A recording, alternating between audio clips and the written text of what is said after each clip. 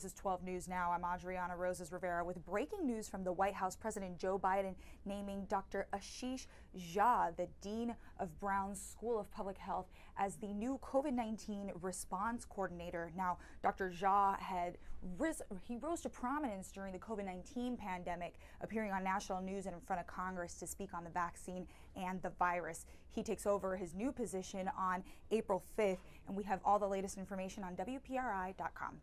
12 News Now, Adriana Rosas Rivera.